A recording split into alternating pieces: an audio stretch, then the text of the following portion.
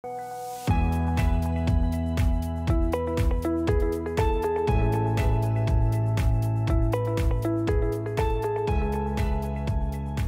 you're running an eBay dropshipping business, you might have countered the situation that your sales started to slow down. You might encounter the situation that you get less traffic to the product that you're trying to sell on eBay.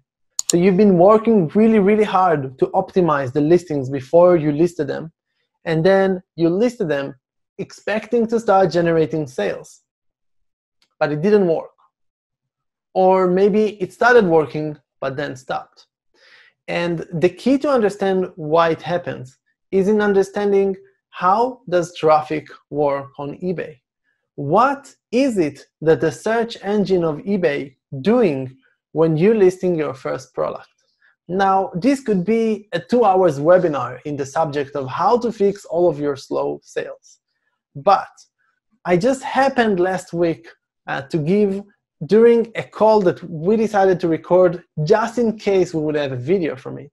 I was giving a consultation call to Darek from Entrepreneur Zone, which is the Netflix of courses on how to start an online business. And I contributed a course to that community as well. It's called the Complete eBay Dropshipping Course for Beginners. So I'm going to leave links to it in the description below. But during our consultation call, what happened is that Darek happened to only list one product. He's a co-founder of a company, and he's having a lot of work over there. It happens also sometimes that you decide that you're going to start something, and then things delays a little bit. So what happened is that we listed one product together, and then he didn't manage yet to follow up, and a week passed. And he was just about to follow up, and I told him, stop. You only listed one product? That's perfect. Let's look at the statistics and the growth and what happened to this one product only in your store, and try to learn from it. How does the traffic work on eBay dropshipping, on eBay in general? And as an eBay dropshipping seller that is not dependent on any inventory, because when you're selling on eBay using the dropshipping model, you don't need to hold an inventory yourself. And how can you leverage the situation of you doing eBay dropshipping in order to fix that situation in case it happens to you, not now after you listed one product, but when you have 100 products? How can you understand how does that traffic on eBay work, and what you as a dropshipping seller can do in order to avoid losing traffic and slowing down your sales? So I hope that you would enjoy that session, and if you do like it, please consider to click the like button, comment on this video, what did you learn from this video, and what else would you like us to talk about in this channel? And please consider subscribing. All right, let's jump to the session. Look at something interesting, right? You only listed one product so far. Yeah. And when was it? Was it on the 18th? I guess. It was a week. It makes sense. It was a week ago, no? Or 2 weeks ago. When did we do the session? Yeah, it was like a week. Something I think like a week ago. Okay, so look how in the first days we have some anomaly that we don't understand, but then in day number 3, the amount of views jumped up, got all the way to here, right? Mm-hmm. So this is like you have a lot of impressions here, and because so eBay, the search engine of eBay actually gives you a lot of traffic. It puts you maybe on the first page, maybe on whatever, and your listing doesn't make sales. And as I told you, we talked about it throughout the optimization process, that you can optimize your listings, and that would be it would push more traffic to your listing. Let's say if you wouldn't do the listing optimization, maybe you would only get to here.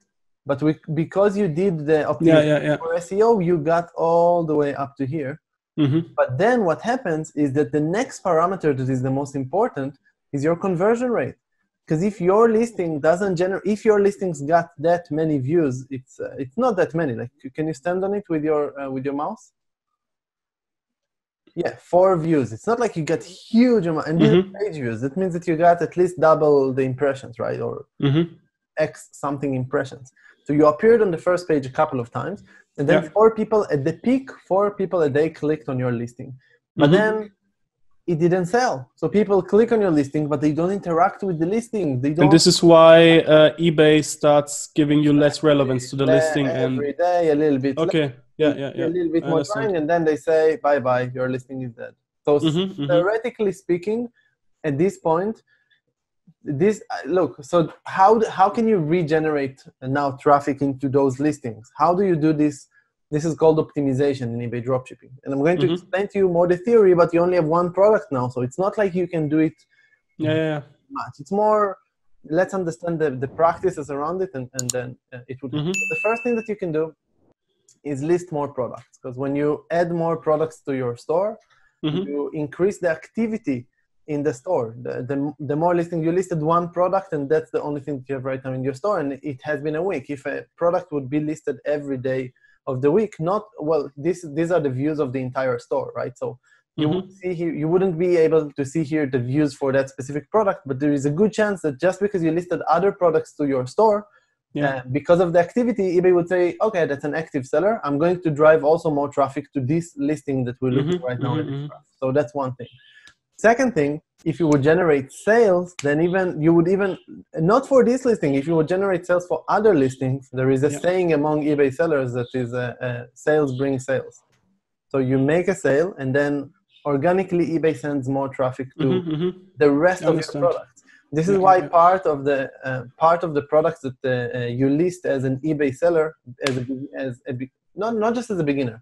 Like there are two types of products that you can list to your store. Product that has high profit margins, and product that has, and then, okay, if they have a lot of sales, it's good, but even if they don't have a lot of sales, if you make $10 on one sale that you made, you would list it to your store. Or product that has very low to even zero profit margin, but it sells tons, that sells as much as possible. All those traffic generators. Because they generate traffic not for themselves, but for the rest of the store. I understand, makes sense. Feedback and stuff like that. So as I said, activity and generating sales from other products. And the last thing that will generate generally more traffic to your store is that if you would notice that although this went up and then went down, after a while, if this product would not perform in the next 25 days, let's say, if there would be 25 days, we already set up for your dashboard an alert that after 25 days without a sale, I think it's in the dashboard alert here, you can go there. It's actually a good idea. Let's check what did we set up. It's in the settings, in the account settings. No, it's up here, under the dashboard alerts. And then if 25 days passes, right, how much did we do? Okay, 28. If the item doesn't have any sales for 28 days, that means that the rest of the products, with all of the things that you did for optimization, still didn't push a lot of traffic to this product. Then it will appear in the alert, and then you say, that's it, I'm removing it from my store. No optimization would help. I'm not going to get traffic for this product from eBay.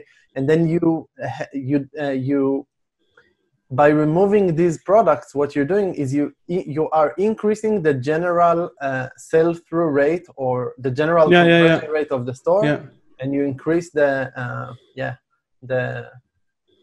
health of the store. So guys, I hope that you learned from this session, and I want to recap and go back to the things that we went over and the things that I recommended Darek to do if he wants to, in the future, in case such situation happens, to fix the slow sales. So first, list every single day product. So you need to find enough products to sell. So that would be at least 7 products, so you could list everyday product, right? So list everyday products. And if you don't want to do a lot of work and list them every day, then let me share my screen for a second. Use the DSM tool Rapid Lister, because in it you will find a button that is called schedule. So you don't have to publish the products right now. You can also schedule them to the entire next week. And then every day, whether it's 1 product, 10 products, or 50 products, you can create a schedule of when your products will be listed. List products every single day. Remember to look, when you're looking for products to sell, don't only look for products with huge profit margins or that are very expensive. These are wonderful products. They will generate you a lot of profit. But because you're a dropshipper and because you don't have to buy inventory, you can leverage the option of using traffic products. And traffic products are products that might have lower profit margins, but that are selling a lot. Because remember, sales bring more sales. If one of your products is making sales, then maybe, for example, the customer would leave you a positive feedback. And then you would have another product, which is a little bit more expensive, that has far, far higher profit margin. And your competitor to that product at that exact same moment would get a negative feedback, while you would get, for a different product, your traffic product, a positive feedback. Boom. You're outranking your competitor, and you might generate that sale, and you might make that profit. That's why you want traffic products in your store. And last, make sure that if you're listing so many products, then if, like Darek's product, they outperform, or they underperform, sorry, they don't outperform, they underperform, then you remove them from your store.